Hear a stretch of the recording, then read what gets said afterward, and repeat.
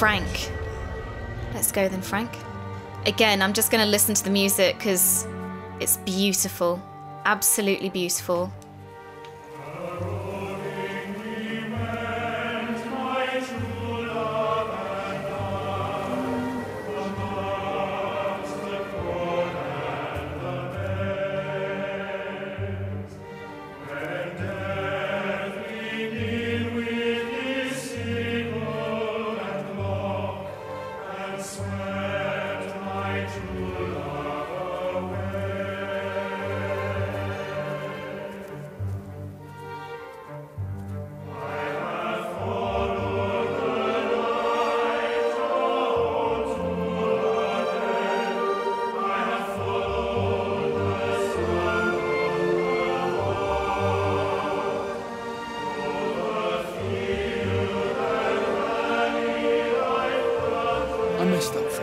Done my time. You shouldn't keep on punishing me. Some folk won't let go, Reese, and they've got nothing better to do than to poke their noses into other people's business. There's nothing you can do about it, son. I'm doing a good job. I'm working hard. I swear, Mrs. Graves thinks I'll start nicking stuff if she turns her back for a second. Liz is all right. She's one of the good ones. Yeah, well, she's not exactly honest with her husband about what she gets up to. None of that. You're angry about people judging you. Don't be so fast to judge others. I'm sorry, Frank. Keep your gob shut, your nose clean, and your head down. Do you think you can manage that?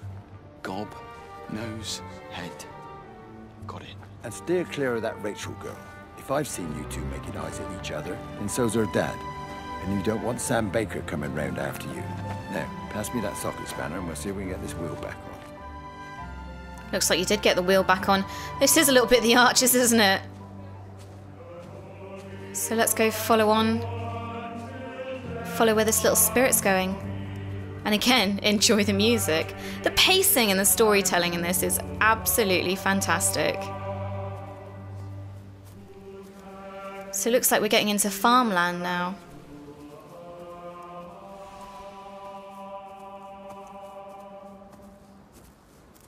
What an absolutely amazing bit of music and singing and also just storytelling. Like the way that this is all paced is absolutely fantastic. I mean, I don't know if the light has anything to do with this as well, but it seems to be approaching dusk now. And I guess we're approaching the third area of the farmyard.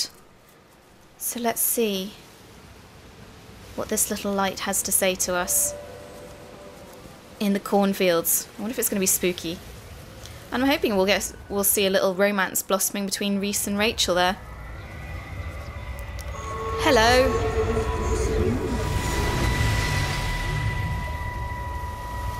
Can you see the observatory from there? That's over the ridge, just past the windmill. You want to live near the station in case you need a quick getaway? Something like that. So you and Stephen, I'm sensing there's not a lot of love lost there, huh? That's between him, me, and the cows. You're gonna have to explain that one for me. It's nobody else's business. Look, you seem all right to me. You don't want to worry about that lot in the village. Provided I'm left alone, I'm happy. Stephen's the one who likes to be at the center of things. No change there, then. Francis Appleton. You are a bad man. No wonder your sister won't talk to you. So Frank is, oh dear. Stevie and Liz, oh dear. So Stevie and Liz, obviously the younger romance that should have been. I Love Rach. WA and FB. Wendy Appleton and Frank? No.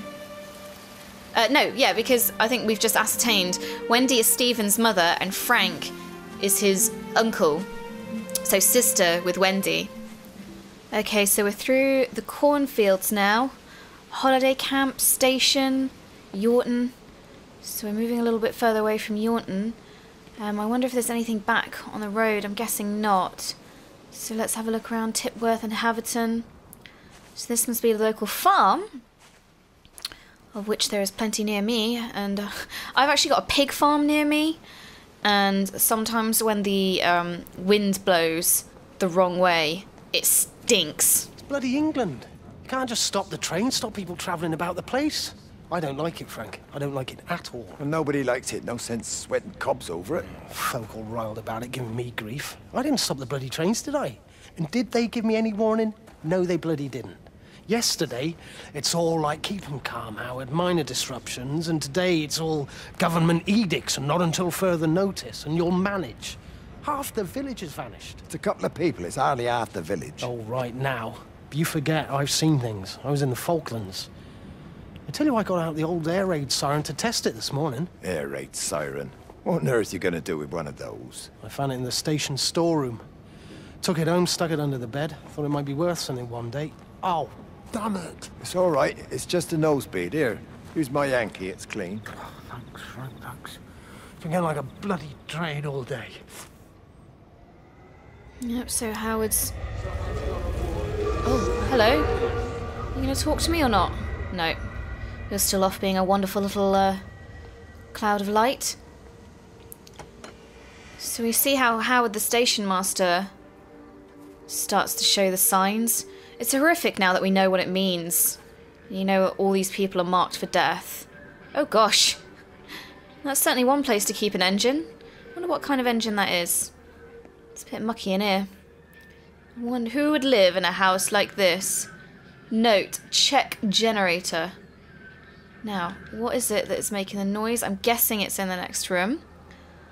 Well, at least he doesn't have a plastic bowl in his sink. Or he's not bothered with it. Let's see. Is it in here? Yes. So there's something through here. Or is it this way? Can't quite tell. There's a lot of lights in here. And also, clock again. Stuck on the same time as everyone else. All these clocks. And notice that all of the light seems to be going upstairs, so... something ominous up there, maybe? Gosh, this really is a house in need of a bit of love. I must admit, ever since house hunting, I do look at people's houses now and I'm like, I'm just appraising it. Oh, hello. Can I manipulate you? There we go. How's your sister, Frank?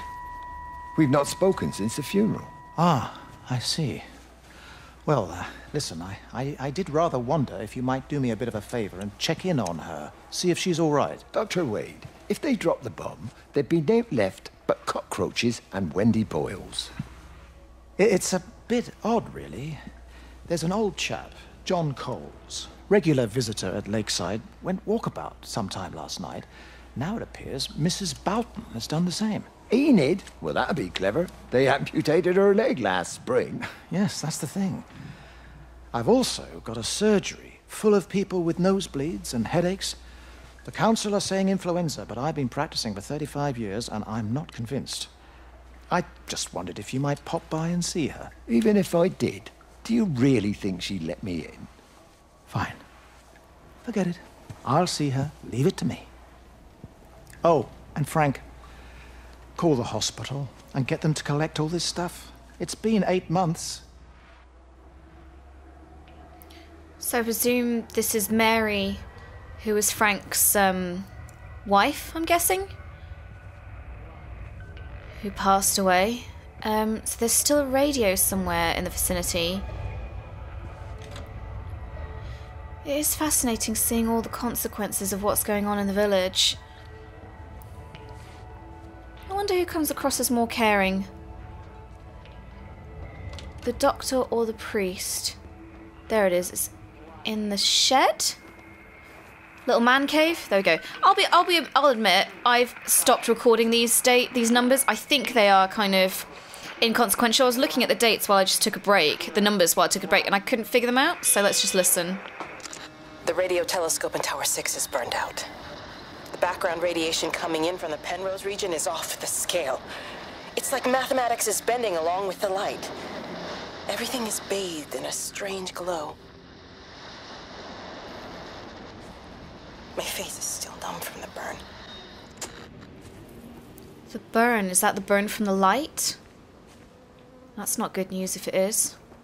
Oop, sheets.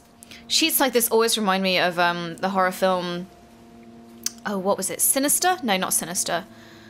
The Collector? No, it wasn't the Collector. It was made by the same guy who made Insidious and all that. The Conjuring, that's it. And there's a horrible scene with washing in sheets in the garden.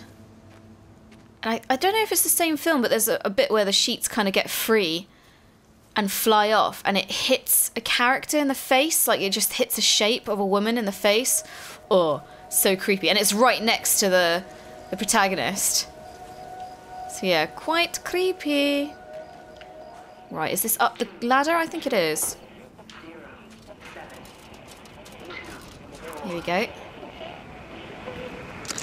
I hung up on Stephen. He doesn't understand. Even if he were here to experience it directly, I'm still not sure he would. There has to be a way of consolidating, of offering reciprocal amplification to this signal. So she's trying to communicate back with this signal, which is dangerous because what happens if you end up saying something offensive? So he managed to get the transfer to the observatory then? Well, this Catherine woman must have swung it. Now he says they're getting married before they come back. It's typical. Why can't he just wait till he's home? Are you gonna go? Goodness, no. It'll be full of her people. I expect they do things differently.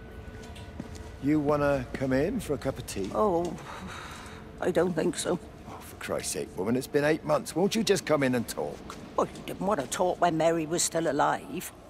You and Charlie Tate out drowning your sorrows when you should have been at home nursing your wife. You can be a nasty old bird, Wendy Boyles. Frank Appleton, you come back here and say that again. Our mother always said you were a bad egg. You'll come a cropper, you mark my words. So brother and sister not having a happy relationship. Now, as I was about to say before I got cut off, before I move that way, I'm just going to go backwards and double check that I haven't missed anything. Okay, so I wandered down the back and I found this sort of abandoned building. Oh, gosh. Can I make you do something? There we go. Breaker 9, call in on 9. This is Lost Cowboy looking for anyone out there. Hello? Breaker 19. Breaker Trevelyan Sherlock. Charlie, you out there? Over. Hello? My family, my wife and kids. You know perfectly well what you've got to do. I can't do it. Don't ask me to do it. You're asking me to sign their death warrant. My own family. Damn it, don't you think I'm aware of that? I'll still be here when you drop the fucking stuff. No. Don't you lecture me about sacrifice, you spineless little shit. Stupid bastards! If you're so full of ideas, you come here and try dealing with it. Tell them the time when we had a choice is over. Tell them to do it. You've got to do it now. So it seems that Stephen is still trying to convince Clive to drop a bomb, I guess, on the village to contain the incident. And Frank, well, it seems that Frank is a radio enthusiast, so I can't remember what it's called, but you do get that quite a lot. It's like people who are really a fan of all this kind of old style radio communication. There with this little kind of nicknames. What a beautiful spot. So I'm going to explore around a little bit more and then try and pick up the trail because I think there's still something I've missed back over that way. So I'm back around the end of the lake and I found another radio.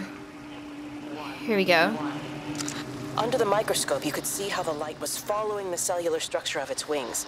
The neural simplicity of the insects seems to prevent a full-blown infestation, so there's none of the hemorrhaging I'm seeing in the birds. But Stephen's wrong. This isn't an attack. It's a byproduct of the attempt to communicate. It's getting smarter. It's learning as it adapts. I'm confident of a breakthrough soon. So while Stephen is running around, panicking and trying to get the bombs to fall, Kate is studying it and trying to communicate back with it. So it sounds there that it's infested insects this time, not just animals. So let's get back to the right path. Okay, so I'm back the other side of the farmhouse. near that main house that we first went to. And I found yet another radio here. Let's hit it up. All the power spiked with the last discharge and then went out again, and I could see the aurora dancing around Tower 6. At the same time, the headache intensified, and I think I began to hallucinate. Old and new memories are clashing and tumbling around me. We're on the cusp of a breakthrough. I can feel it. So this is the road that we came down on initially. You can see the field with the tree over there we cut down. So I'm going to check that farmhouse over there, just to see if I can pick up more of Kate's trail. It's interesting to see Kate through the radios and Stephen through the memories, which makes me think that Stephen disappeared, but Kate is still here, unless we are Kate. I don't know.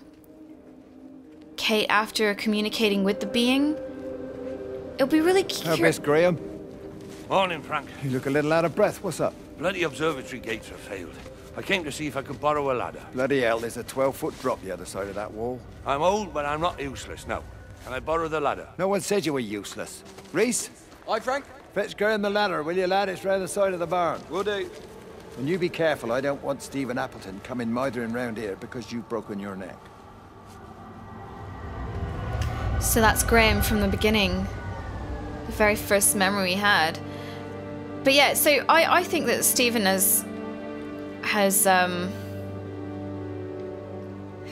ascended. I don't know what the right term is, really. So the light trail is coming back this side as well, which makes me think this is a jolly large area to explore. This is honestly like, you know, I played Dear Esther, and Dear Esther I finished in about 2 hours, and that was quite indulgent of the surroundings. So this is quite the exploration, and I'm sorry I'm not showing you a lot of it, but there is really so much to show that I think it's quite exhausting almost. Hi! I want a word with you!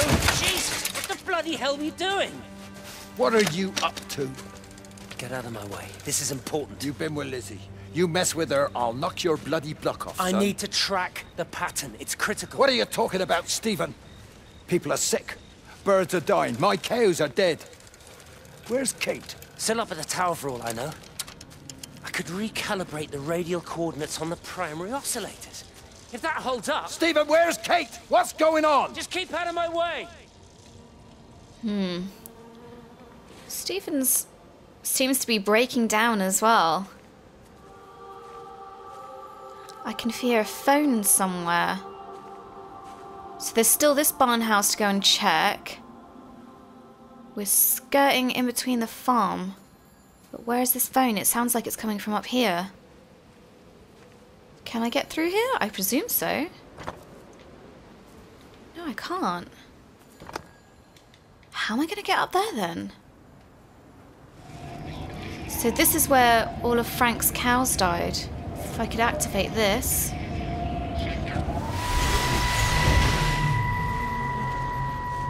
You never mentioned anything about them sickening yesterday. I checked them last night on the way back and they were fine. I woke up this morning and the whole lot had gone.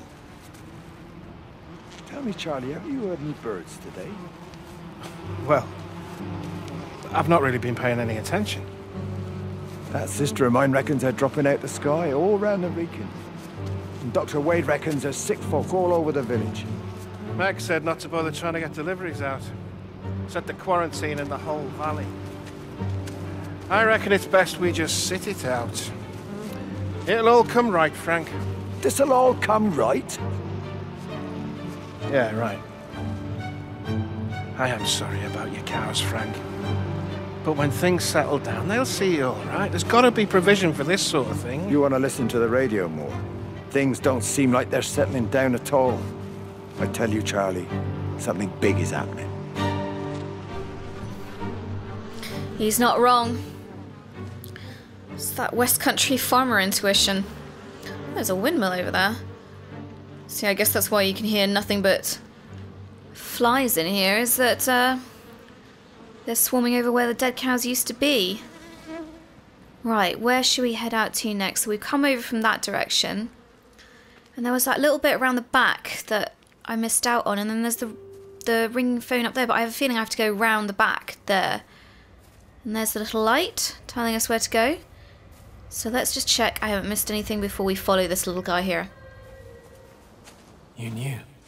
Wade called me in about 6 weeks after, once he thought I could cope with knowing.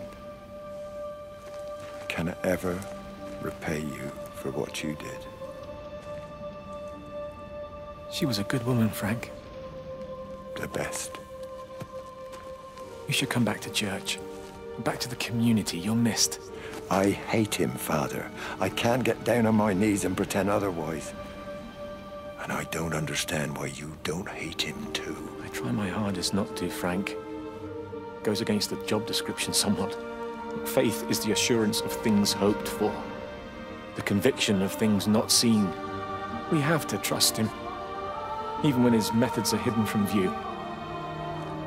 Maybe see you on Sunday. Well, I'm glad I made the journey all the way up here. So this is back up behind the lake. I don't know if you saw the flicker of light go up here. Looks like a bunch of daisies left behind.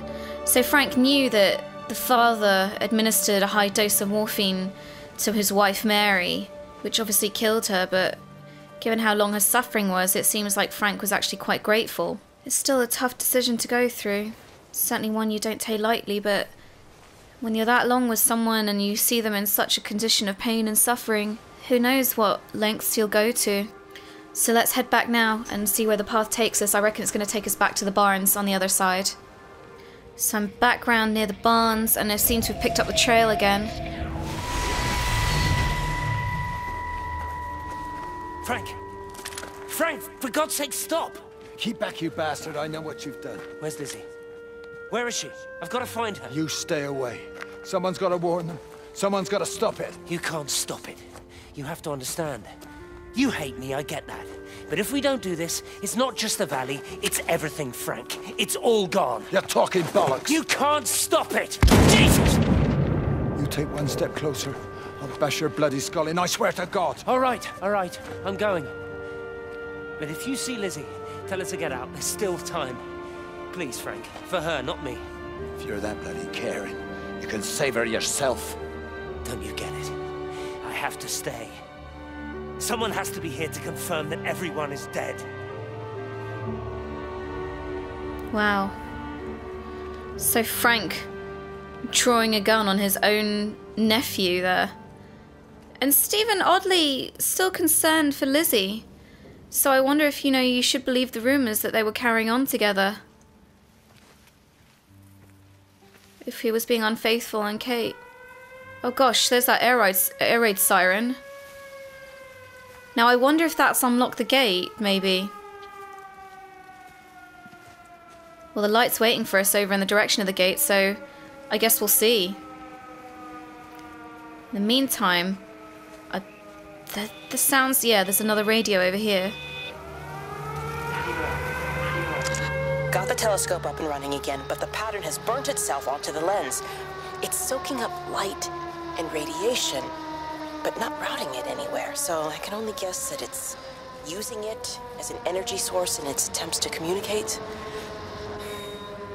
It needs more power. I wonder if I could boost the reception by using multiple towers. So Kate's feeding power to this entity, so is she responsible for nurturing it? I mean, that would kind of work with the whole idea of women nurturing and men trying to destroy, if you fall into that old stereotype. I wonder actually if the air raid siren's actually coming from this windmill over here. I think I spotted a gate. Oh, hello. So I decided... Oh, thanks, Frank. That should get it out of the way. I don't know what happened. It just died on me. Give it another go. Oh, I only just put petrol in it as well. Robert's taken the other car into town. I wish he'd get back. He promised me that he'd be back this morning. You think he's off on another bender? Oh, I can't police him all the time, Frank. He's not a child. What's going on, Lizzie? Nothing. You're seeing Stephen again, aren't you? You two can't keep pithering on like this. If Robert hasn't already worked it out, he soon will. Oh, not if he carries on drinking the way he is. pardon my French, but bloody shitting thing, why won't it start? Come on, I'll give you a lift. So typical, well, I'm glad we see this key scene, because now we are definitely going back towards the air raid signal on the windmill. So we're here at the windmill. I guess let's conclude Frank's bit then.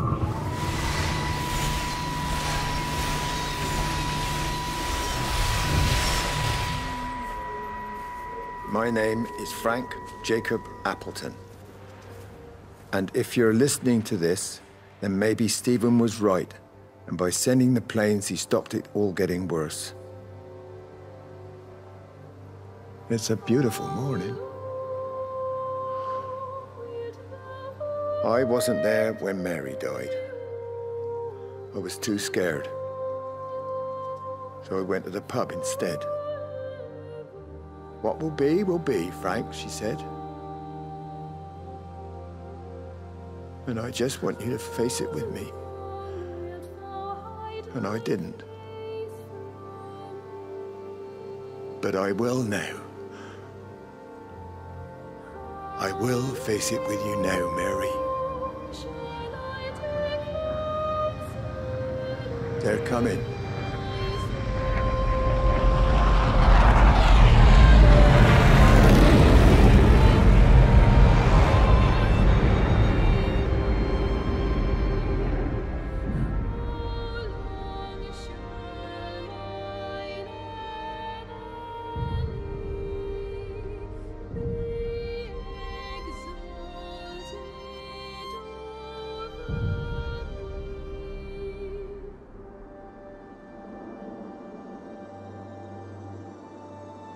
So they did send planes. But how does that explain why there's no damage? Is this place stuck in time? Did the aliens stop it all? God, I genuinely feel so sad when he was saying how he went to the pub instead of helping Mary when she needed him the most. I'm genuinely tearing up here. That's so sad. And I bet that's the guilt that he carries with him for the rest of his life. Until, well, I guess the planes must have dropped bombs and killed him, and then it seems, you know, when anyone dies here, they ascend or disappear. So I'm guessing they did send planes, but why is there no damage is the thing we need to figure out next. Oh God, I'm genuinely goosebumpy from that bit and tearing up a bit because, I don't know. Stories like that always hit a nerve with me. Like the story between Frank and Mary.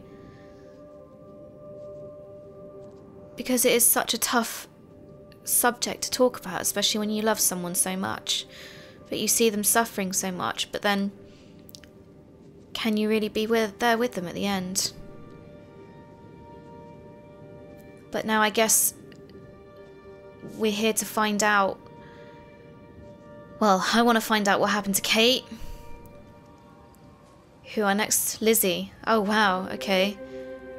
So I guess we're going to find out if Lizzie did have anything to do with Stephen when they were both married to both Robert and Kate.